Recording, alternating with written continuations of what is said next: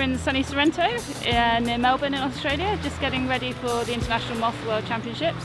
It's super exciting to be sailing here in Australia. It's a bit of a change from the last Worlds, which were in Hayling Island in the UK, and the ones before that, which were in Hawaii. So it's great to be here. I came here for the 49er Worlds. I was probably putting bow stickers on this piece of grass right here 8 years ago.